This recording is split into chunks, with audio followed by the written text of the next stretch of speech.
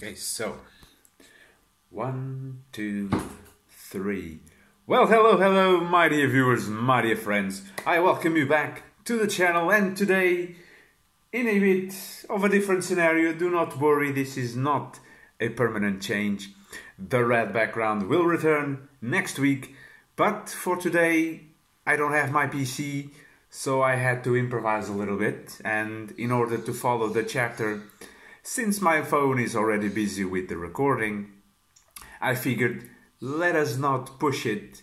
So I came to my father's PC, so we'll hope that the internet is strong enough to run this one here.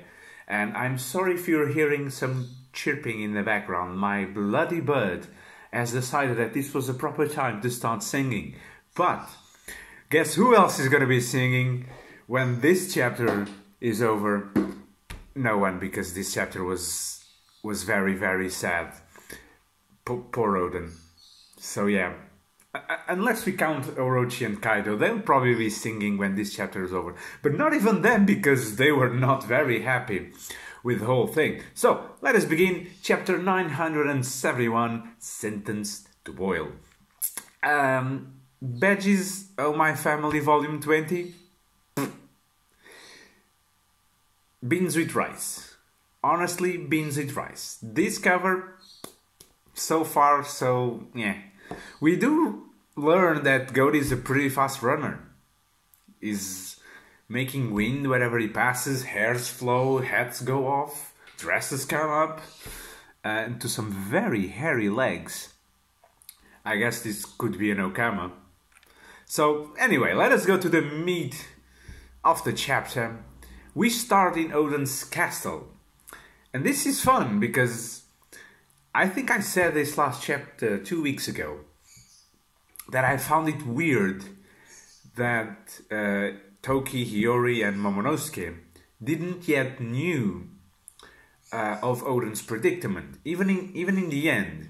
But then I kind of realized, okay, the fight just ended and they're not gonna get executed right away, so there's still time for them to know.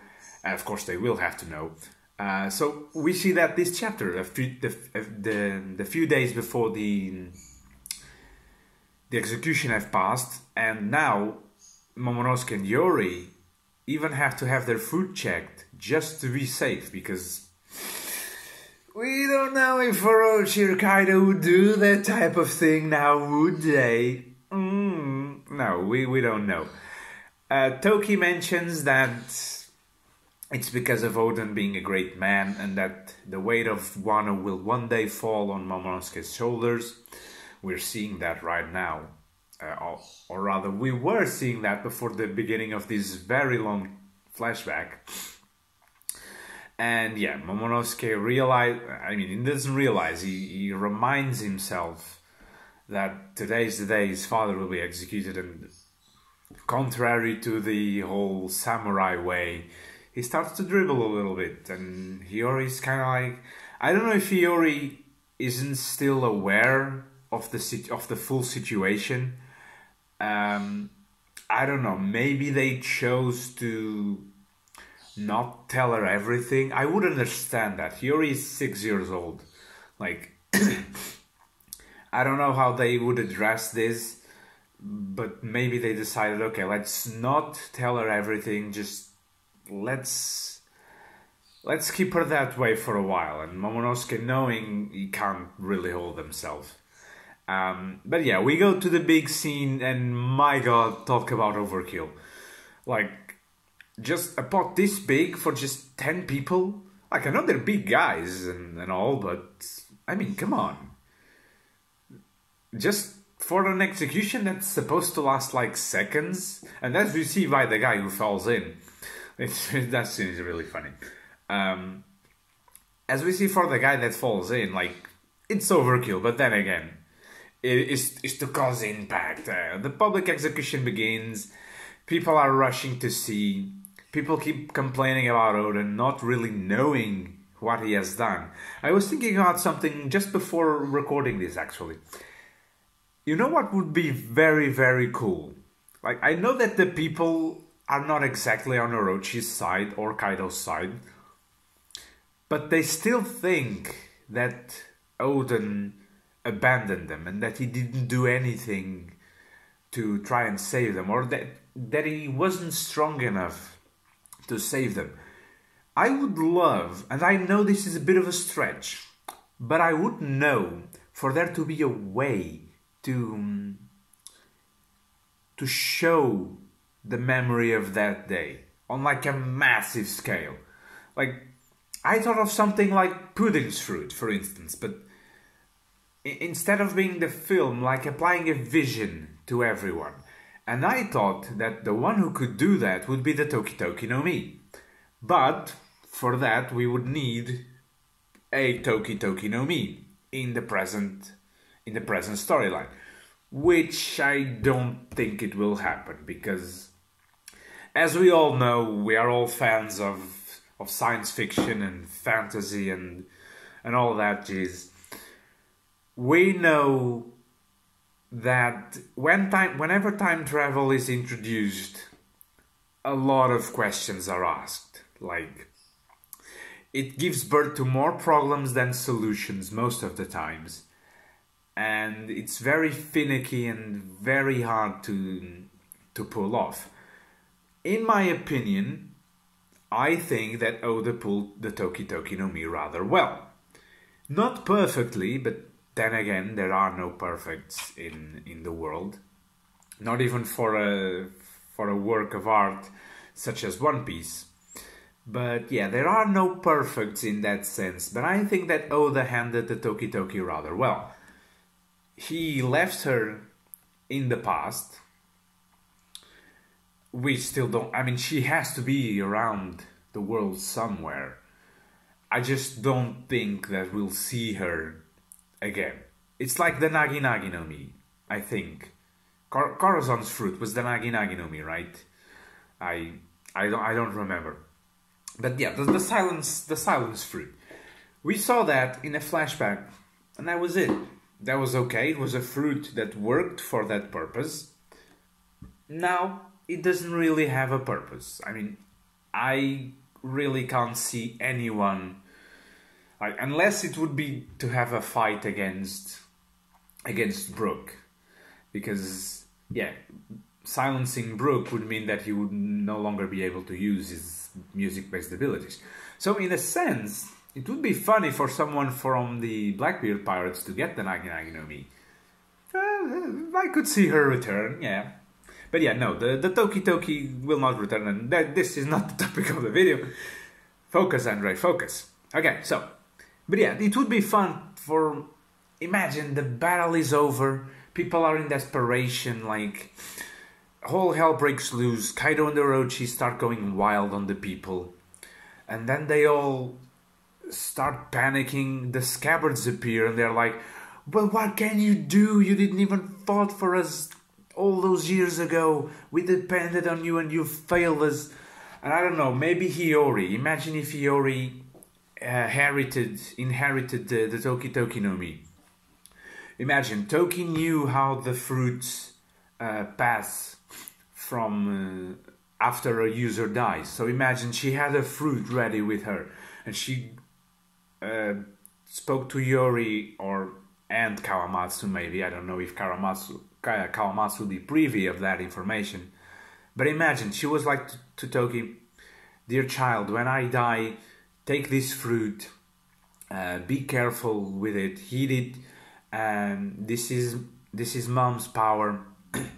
You'll be able to use it, train with it, and so when the moment comes, you can show everyone the truth. And imagine, she was somehow able, and that's how, because so far, okay, this is gonna turn into a debate over the Toki Toki no Mi, but so far we only know that the Toki Toki no Mi can take someone in the future. What if the memory storing is the way that the fruit allows to go back?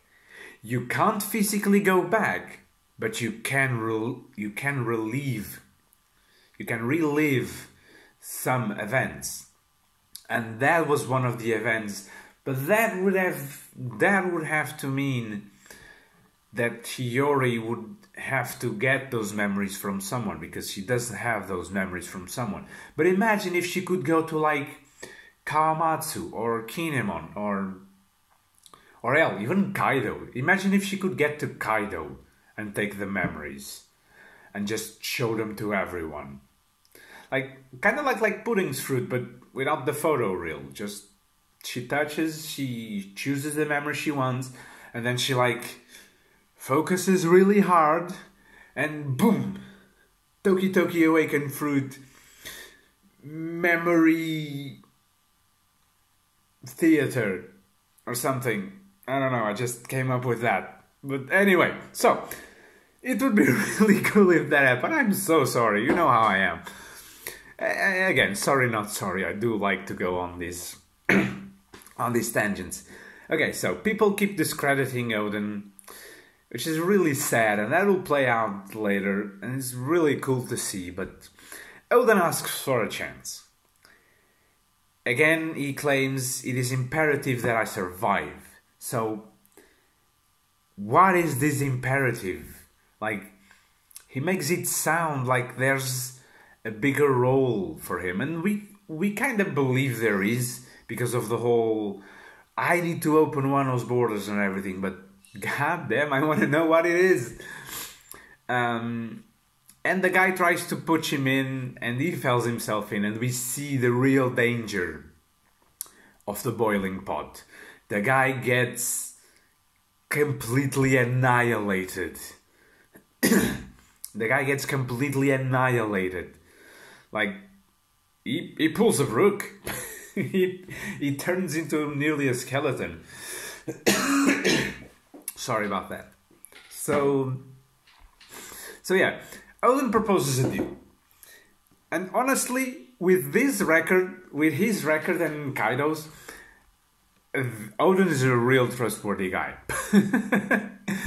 So he basically goes like and says, okay, we're going to the pot together, and if any of us survive for the time that you stipulate, that said person goes free. Little did we know that Kaido would actually go on with this. Like, he says, you have 1 hour, which is really, really a lot if we think about it. It's really, really a lot. And so yeah, Oden just goes in, and I just hate the townspeople. There's a guy that goes like and thinks, can you make it quick? I've got errands to run. Well, then go along, you dingus. This is a man that's going on here, not your run-of-the-mill thug. Oden is a man. More than you'll ever be, you son of a gun. Okay, so Oden goes in, and he immediately starts screaming in agony. Like, and the Scabbards are like, let's go, we can't leave our lord alone. But then he goes and pulls out a big ass plank, and he holds them in. All by himself. Like, it's very Greek mythology. I think it's Atlas, right? Atlas I'm sorry, I'm a little rusty on my Greek mythology. I have to play God of War to get a refresher on that. But I think it's Atlas. Yeah, Atlas the Titan who holds the world on his back. I just thought of that right now. But yeah, this scene is very, very cool. I just wish Manga Plus could do the double pages better, because this page is best appreciated in the double page. You just see Oden with all of them on his back in a boiling pot. Like, like, honestly, I know I did a video on the whole Wano Trader thing, and I actually had a very cool comment explaining why Kanjuro would be the traitor. But I mean, I just cannot. Seeing this scene and seeing all their reactions, it already pains me knowing that one of them has to be the traitor. But they're all here just meh, just doing nothing. Just, I mean, they're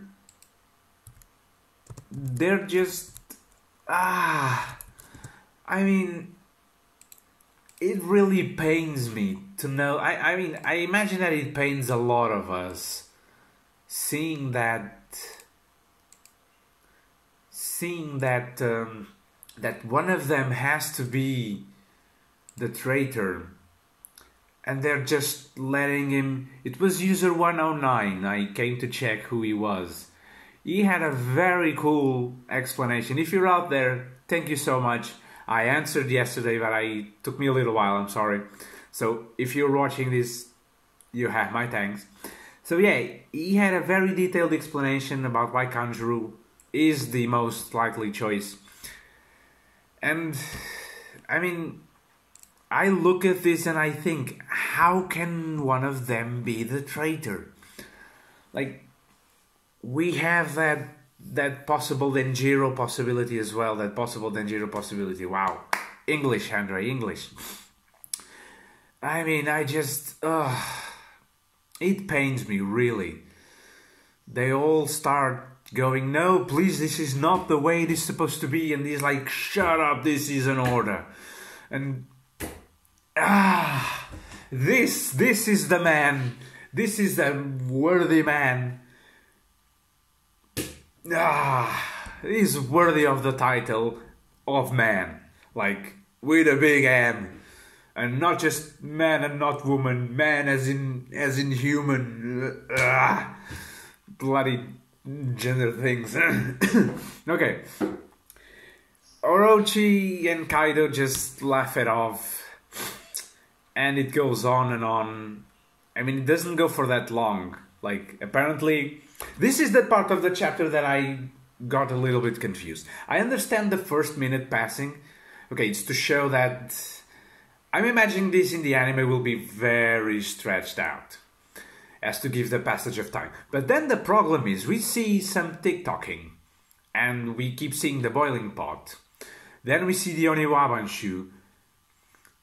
Then we go to the scabbards, like Raizo is complaining, which is very stupid. I wish I could slap him in the face. Neko starts getting angry with him and threatening the whole balance of things. Then Jiro cuts them off. Like, things are getting tense. Oden's bleeding on his arms, on his feet. He's having a hard time breathing, and then just 4 minutes passed. I mean...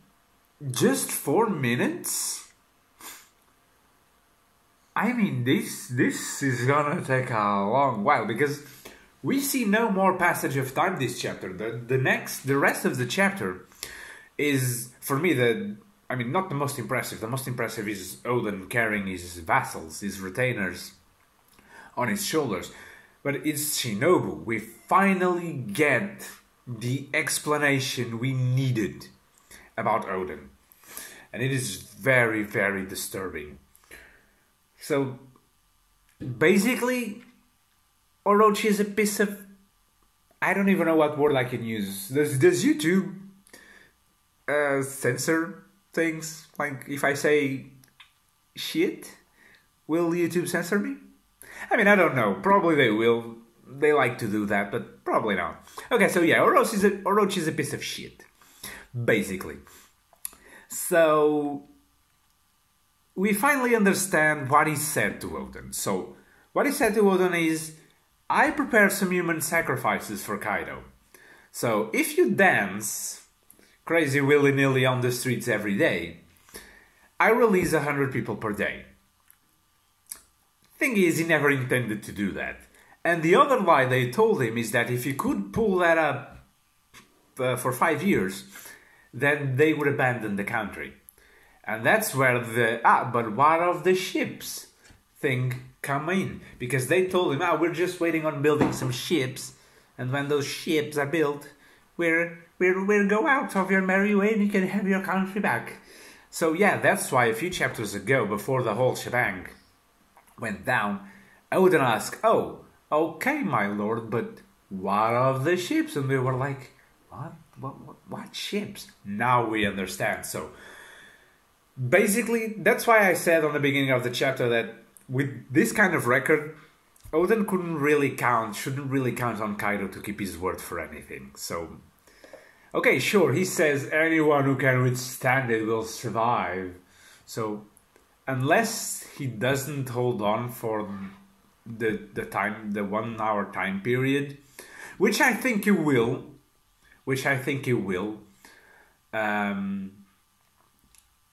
Kaido and Orochi still will not abide by their promise. Because we have the whole shebang with Oden's castle and the retainers being persecuted. And so yeah. So Shinobu explains the whole thing. And while Kaido and Orochi keep laughing in the background. And people are like, I don't know if people believe it or not. But at this point it doesn't matter.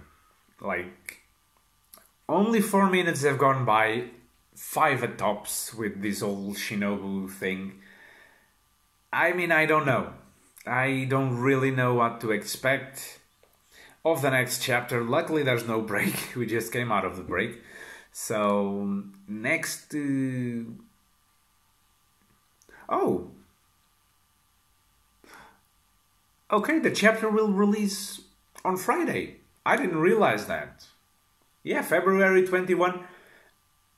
February 21 is a Friday. Fine by me. No problem whatsoever.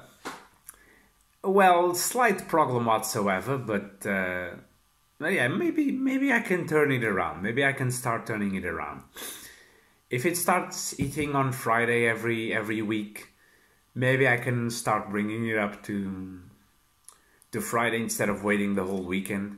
I don't know. Tell me what you guys think. If you would prefer me to pull it up to Friday, if the weekly release gets changed to Friday, which I don't think it's gonna be for that long. I don't know if in Japan they celebrate Carnival. So here in Portugal is all the rage, as you can imagine. Not as much as for like Brazil or something, but yeah, we have our fair share.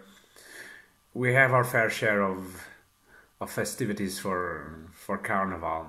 I'm not really much into it, but then again, I'm not the most festive type of guy. But yeah, this was fun to notice, because next Friday we'll have a chapter. So, Oden, man, Jesus Christ, this man. I want a figure of this guy already. I just need one. Like, stop making Nami with melons the size of her head, or twice the size of her head, and make a figurine of Oden. Like, make a portrait of pirates. I'll buy a portrait of pirates of Oden. Like, I'll do it. Those are expensive as all hell, but I'll do it. I'll buy a portrait of pirates of Oden. Oh man, Jesus. I don't even... When I read this chapter, I'm gonna come clean to you guys. I read this chapter on Friday. Like, I promised myself this year that I would stop reading spoilers. I did that. I no longer read the spoilers. I wait. The problem is I started reading fan translations again. And the first time I read this chapter was in French. It was really cool, because I'm learning French, and I thought, well, if I can, let's do it. It's good practice, and I actually read it pretty well. I'm surprised at myself. I understood everything. So when I first read this, it was like, man, this guy, this Oden, like, he knows he has something to do, that he's willing to put this. This is what he's doing. He's turning to the scabbards and saying, I'm doing this for you. Like, you live and you protect this country, and I am protecting you. So he's not expecting to come out of this alive, or if he is, he has some big balls, man. But like I said, even if he does survive the whole hour, they will not let him go. Like, I'm imagining either Orochi or Kaido will just pull up and, yeah, I don't care. See, like, imagine the 1 hour time period goes on and it ends, and then Oden is completely battered. His retainers are there on his side, but they are not around him, they are like in front of him. And then all of a sudden Oden is in the ground, bleeding profusely, panting, trying to catch his breath. And then, like, either a sword gets through him or cuts off his head.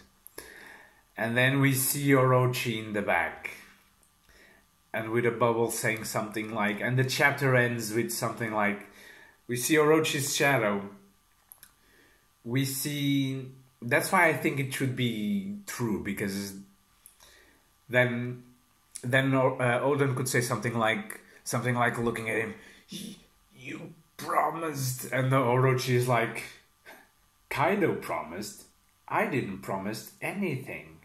And then, and the scabbards are all mortified, and Oden falls to the ground, dead.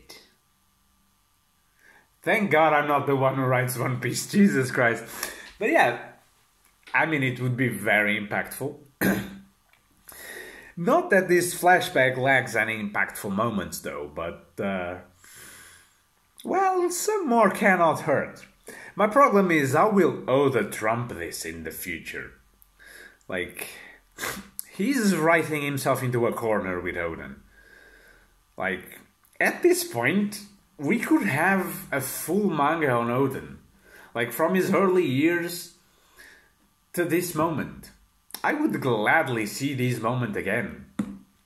Like, we could have a spin-off entitled Oden Piece.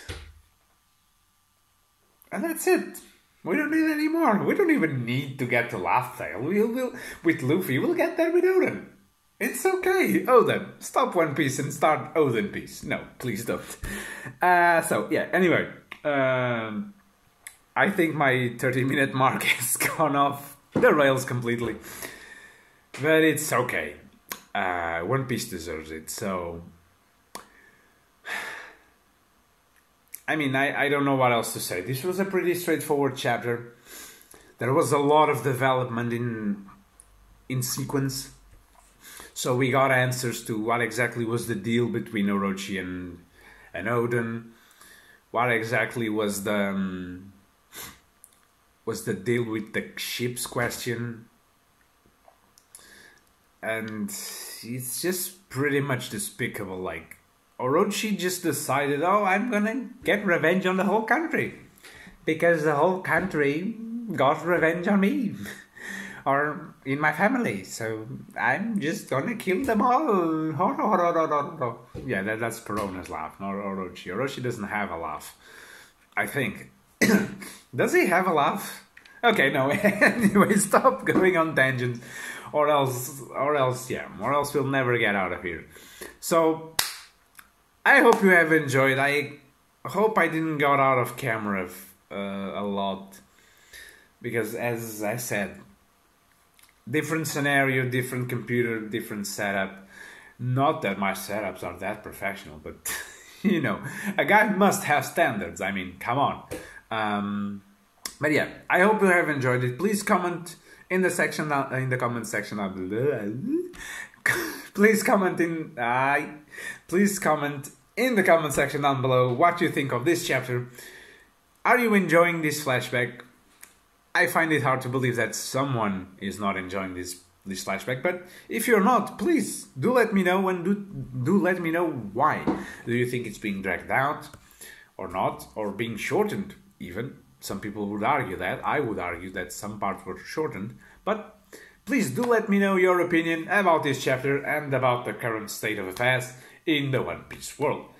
I'll see you guys next week, or even in this week, if we're lucky, with chapter 972. So, bye bye.